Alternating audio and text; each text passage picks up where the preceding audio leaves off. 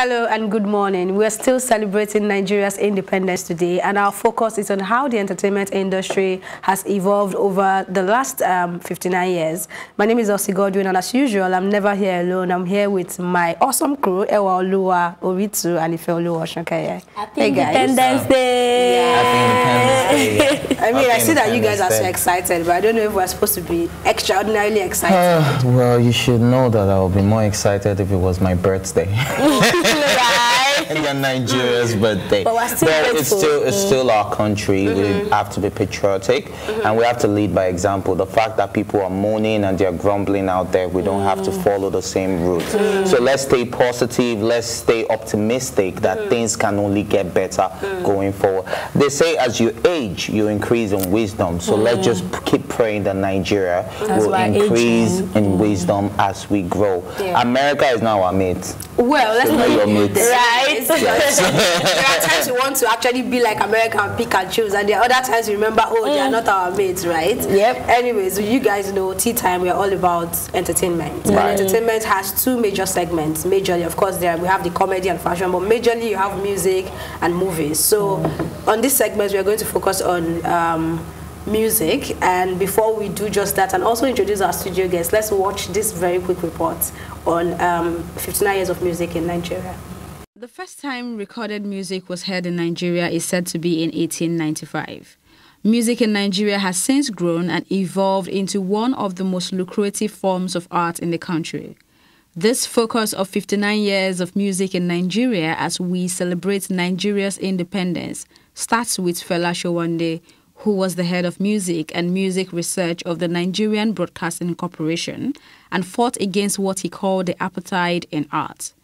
His work, The Folk Symphony, was premiered on October 1st, 1960, during the independence celebrations. Nigeria has been called the heart of music because of her role in the development of West African highlife and the so-called palm wine music, which became the basis for juju. Babatunde King was the most famous star of the palm wine music and is likely to have coined the word juju. Highlife, Fuji, juju, and Akpala music dominated throughout the 60s to the 80s, with a little bit of rise to the Afrobeat sound, with the likes of Aruno Ishola, Tunde Nightingale, Victor Olaiya, Ike Dairo. In the early to mid-1970s, three of the biggest names in Nigerian music history rose at their peak: Fela Kuti, Ebenezer Obey, and King Sunny Ade, while the end of that decade saw the start of Yo-pop and Nigerian reggae. Most of the sounds were traditional at the time, with different sounds and style of music dominating some region in Nigeria. Fela then switched from highlife to Afrobeat, using pidgin English to cut across the country, and as such, gaining more prominence nationwide and even internationally.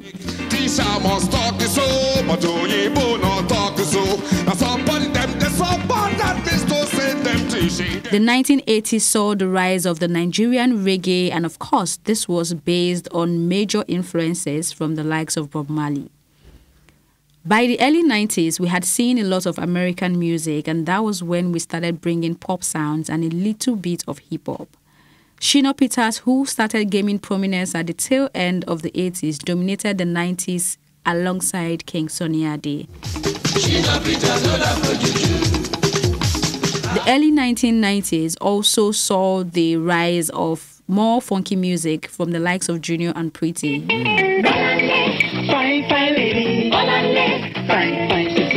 Mid-90s had us rocking to the Remedies, which comprised of Tony Tetula, Eddie Remedy, and Idris Abdul Karim.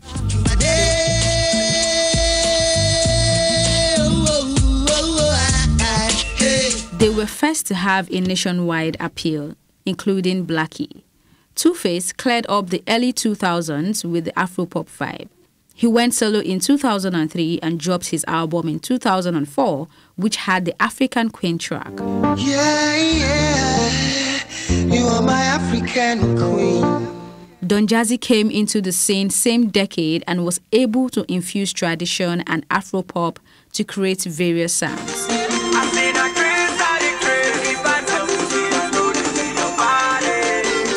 However, 2010 till date has been an infusion of Afrobeat and whatever sound you can blend with it. And like Burna Boy recently said in an interview, Afrobeat is the dough. Whatever you decide to make out of the dough is on you.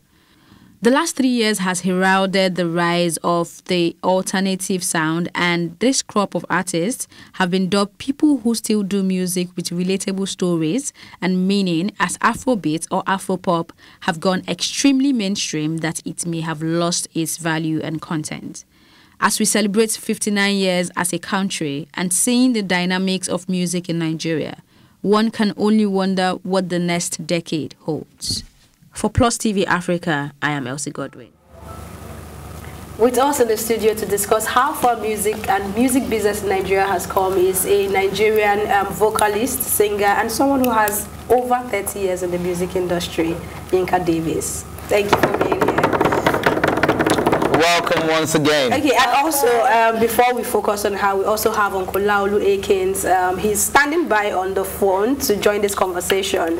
So very quickly, we'll have him also contributing and telling us how it has been. I mean, he's the one who produced the likes of Shino Peters. I mean, you can name them, actually. So, but back to you. You've seen the report. And I saw you cringing and like, oh, this was wrong, this is right. We can't take away experience and being on the field when all this is happening. How would you say it has evolved over the years? Well, hey Nigeria, happy Nigeria Day, 59 years of incredible roller coaster journey. Thank you Nigeria for being, we will be there for you regardless of what we have gotten ourselves into, especially us as people. I think you're with us, so let's just go straight to Uncle Akins, and let's speak to him. Hold on. Let's hear his voice. Let's hear his voice. Hello, Uncle Laolu. Good morning. Happy anniversary. Hello, Uncle Laolu. Can you hear me? Good morning, sir. Good morning. Happy Independence anniversary. Happy Independence Day, sir. Yeah. Okay, with your level of experience in the industry, how far would you say the industry has come, especially in music? Well, I think the industry has gone very far. The industry has gone very far, even though we have had debugs here and there. Okay. But we can gladly say the industry has evolved tremendously.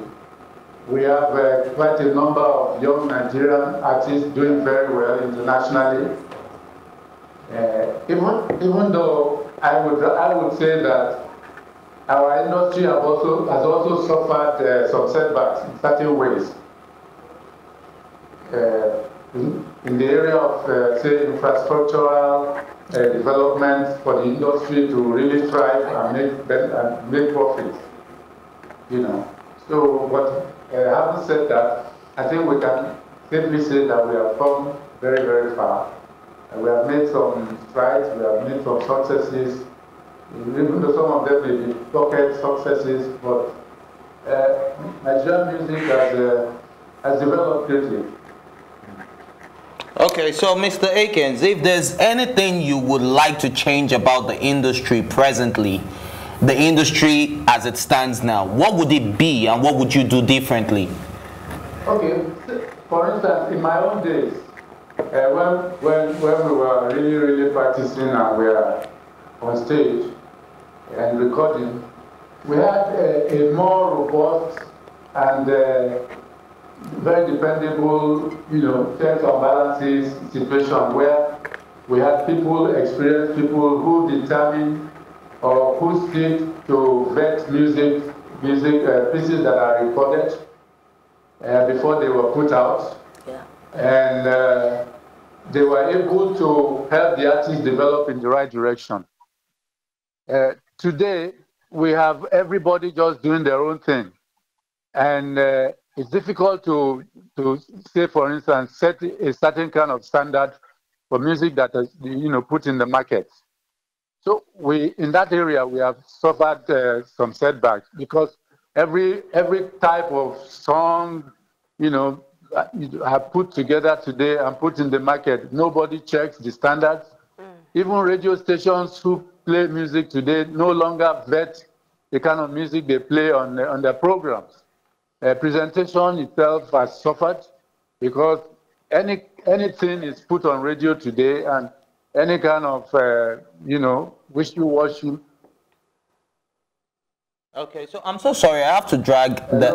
are you with us, sir? Yes, yes. Can you hear me? Yes, we can, sir. So I'm so sorry, but I have to drag... I would like to see better structures put in place. Okay. Structures that we had recording companies, we had manufacturing companies, we had market companies, distribution companies. Today we have all kinds of labels, all kinds of people distributing records, and are not bringing returns to the owners of the work. So such infrastructural facilities, are no longer there, and they should be there, so that we can put, proper standards in place for the artists that are coming up, and we can help them develop accordingly, and they can be acceptable to the mainstream, whether in Nigeria or outside of Nigeria. Okay, so before we let you go, do you think we have standard record labels in Nigeria? We have what? Standard record labels in Nigeria. No, that's what I just said. That's what I just said. The standard has gone away. The Europeans took them away once they left Nigeria. And since that time, we have not been able to put those structures in place. But we have people who are doing well, who are trying, but it's not spreading as it should spread. All right. In those years, we had so many recording companies, and they were all doing very well, bringing out new artists, developments, and well standardized. All right, so being a veteran, I would like to drag NBC and Cousin. Would you say you're a beneficiary of royalties, as it should be if Cousin is actually working properly? So are you a beneficiary of royalties? Hello? Are you there, sir? I am there. Okay, sir. So I said, being a veteran in the music industry, you should ordinarily be a beneficiary of getting royalties if Cousin is working properly as it should be. Like you said, there are some bodies that should be in place, but I think we have those bodies. But do we have competent people there that are supposed to do the right thing? I think they're not doing. So my question to you is, are you a beneficiary of royalties? Well, I am a beneficiary of royalties, but not from Nigeria. So, but we have these bodies. Are you with me? Yes, sir.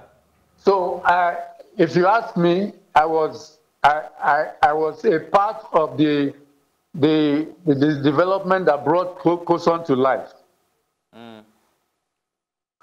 Okay. Yes, sir. Well, with you, sir.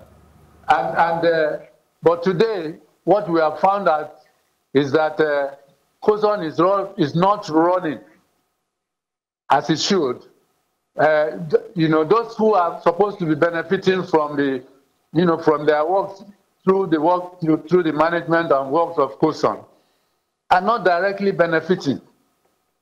And we're seeking to have a proper structure in that area.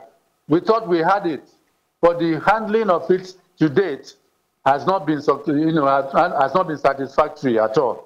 So in essence, most of the people who ought to benefit, whose works get used on air mostly, are not getting any returns. So we need to look seriously into its management and running. All right, let's come back to Uncle Laolu. Still hold on. Let's just say something. Okay, ask the question. No, he's still on the line with us. Okay. But I saw you jotting a lot. Morning, Uncle Laolu! Hi, my darling. How are you? They fight plenty, sir. Good morning. Happy Independence Anniversary. Happy Nigeria Day. Big hops. Hugs. Okay, so I saw you jotting down A&R when he talked about standard of music. And I mean, you have a lot to say already. Where do you want to start from? he's pretty much said everything. So really, I'm in support of everything. And the checks and balances he talked about. The structure is actually, the major problem is transparency. We are not honest with one another. Uncle, we are not honest. We have stopped, those who worked under those particular foreign bodies who are still here. Some of them are suppressed, some of them are silenced, or maybe, I don't know, killed, possibly. But the body of entertainment now needs help. Serious wake-up call. Welcome to Tea Time on Plus TV Africa, where we bring you the biggest entertainment stories and, of course, analyze them for you. You can have both parents and still end up as a useless child. I see them every day. Most times I worry more about where I'm coming from and where I am now. And that determines my next step. Why are you sounding like Alibaba now? Plus TV Africa, we're feeling good. No time to dull, everybody feeling alright.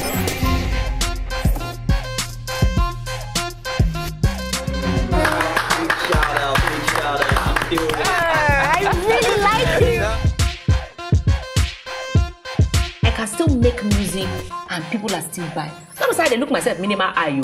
Akpala music is for mature-minded people. I got DMs sometimes from Malawi, like, Sleeping early.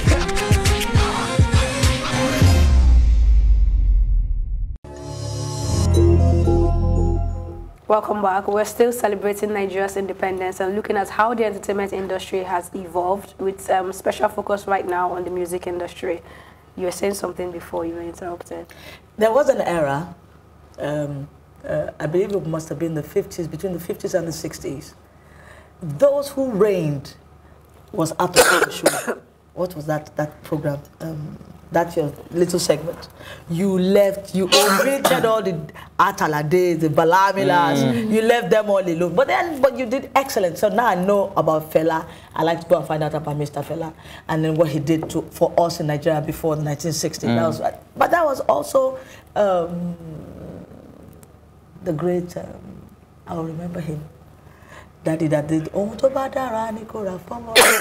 remember his name. I'll let you know his name. Not Polite Dayo. No. 59, 57, 58, 56, 55. That was our first. Those are the great.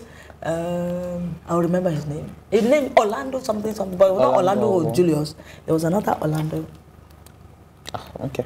All right. Okay, how would you describe the modern day sound of music? Do you think it's noise? Because most people will say they're not making music now, they're just making noise. Well, sorry, darling. You know, first of all, I need to say something about the generation now. The generation now is popcorny, quick fixes. It's immediate. The online thing you can get. How did that lady make it? That lady, the one that sang about Oluomo. She went online, and that's how she became a. Tenny. So that's the name. Beautiful lady, as she became, because some other people told her she couldn't sing. And all you have to do is just find a way to get yourself go viral. And once you go viral, you're on top of it. And so the whole, everything is in the clouds. Well, now that the clouds is going on, you have to find something to quickly milk into whatever you can make and whatever you can. So this generation has gone beyond, but do you believe in yourself as an artist? First question. So basically, the industry has really evolved with international recognition. Now we see a lot of our artists, the likes of Two-Face, Davido, Wizkid, Tiwa Savage. They're doing well internationally, and we're beginning the Afro pop or Afro beat sound is now, let's put it as Afro pop because it's really not Afro beat, but they like to refer to it as that outside. So now we're beginning to garner a lot of recognition. Do you think we should invest more? Do you think this is the time for the government to actually come in and invest in our entertainment, or we should keep exporting our greats out there and they're signing international deals and we're not getting the revenue back in our own country when we can be making millions and billions of dollars from this industry? What's your take on that? First of all, forget the government. Forget it. When the government will when they wake up, they will catch up. God knows when. You, on the other hand, can we be our own government and do right by ourselves? First question, can we put a structure in place that protects each artist, whether the person is young or old? Oh boy, forget it. Once we can get ourselves together, we will know exactly what to do. That was what Nollywood has done something. They've been able to keep themselves. I don't know. I haven't been, I haven't been in the circuit for a bit now.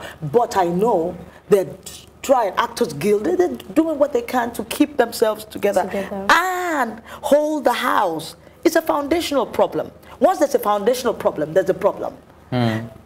Our government needs to find themselves first, so they don't need to come and be looking for what kind of English you are. No, please go and sort your house out. So I think quickly, let's bring in Uncle Laolu. Hey, Uncle Laolu, let him touch on this question you just asked. Uncle Laolu, are you there? Yeah. Okay, so on investment and waiting for the government, do you think we need to wait for them to build the structure we need? Well, first and foremost, the industry must stabilize enough to give confidence to investors. Okay, we do not need to depend on government for funding. There are finance organizations who should feel confident to invest in the industry. Therefore, I think the industry needs to first get itself together properly. I tell you, a lot of people are working in isolation. Exactly. Therefore, it's difficult to set standards for everyone. And we are having people who are forming maybe cartels that some artists, young artists cannot penetrate. So, like I said earlier, there are pockets of successes, but the foundation is not there for many people to become successful. So we do not need to depend on government funding. Government needs to put the infrastructure in place, the enabling environment in place. Then people will find the industry stable enough to invest in, because then they know they will get their returns, the returns on their investment. So we in the industry must bring ourselves together to the level that people will develop confidence in our arts, in our inputs, and they will find it a viable area for investment. Not the government can't bring the money, but they can provide an environment. Exactly. And we ourselves need to get ourselves together. There is so much apathy in the industry. When you call the industry together, you find some people feel too big to be a part of it, or some people are even afraid to be a part of it. So we are not really together as an industry. So it's difficult for us to attract that high investment that we should have. Once the foreign companies went away, everything went away with them. Yeah, Uncle Laolu. So we are just working in isolation. We are working. Somebody will make success there, another will make success there. But the level is not good enough for the foundation is not good enough for everybody who has talent, who works hard to become successful. Uncle Laolu, can you hear me? This issue we need to sort out. We need to sort out. We need to come together. We need to find a point where we understand that if you defraud company A, you cannot come to company B as an artist. And that's it. If you have been disloyal to promoter A or producer B, you cannot go to anybody and just take your work and say, look, go there. And a lot of that is happening now. Even artists are denying their contracts. So to bring investment into the industry is difficult. Uncle Laolu? Yeah. She's asking a question now. Can you hear me? Am I? Can you hear her? Am I what? Oh, okay. Can you hear her? Are you with us, sir? Can you hear? He is. What's the question? I'm with you. You said something about the foreign music people leaving. Can you give us a bit of background why they left? Can you give us a background of why the foreigners left us? Oh, well, first and foremost, it was piracy. At that time, the laws, the powers in Nigeria could not, we could not fight piracy well enough. And they decided that their investments was going to, I mean, they had enough losses and they just left. But now we have gotten over piracy in a way because there's modern technology, online streaming, online downloading, all of that and all of that. Even though there's online piracy, but it's not as bad as physical piracy, which we had at the time. So, but what then happened that when they left was there was a vacuum created, and nobody was able to step into that vacuum to provide, the kind of, substance that they provided while they were here. So everything was in a bit of disarray, So therefore you see that all of these artists, the Tiwa Savage that you mentioned, the Banky W and all the rest of them, came up through very, very hard and thin lines. And it was not supposed to be so, because as talented as they are, they should attract, companies that can put them, give them backbone, which was what was provided by those companies, CBS, Sony Music, EMI, Aphrodisia, Decca, Polygram, and Premier, all of them. But soon as they found that their investments was going away, they just packed up and went.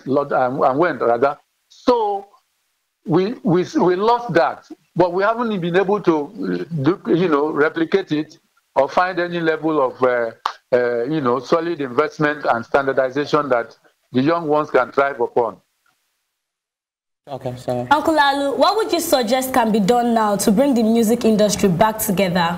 No, I think first and foremost, we as an industry, those who have identified themselves to be a part of industry, must decide to work together as one.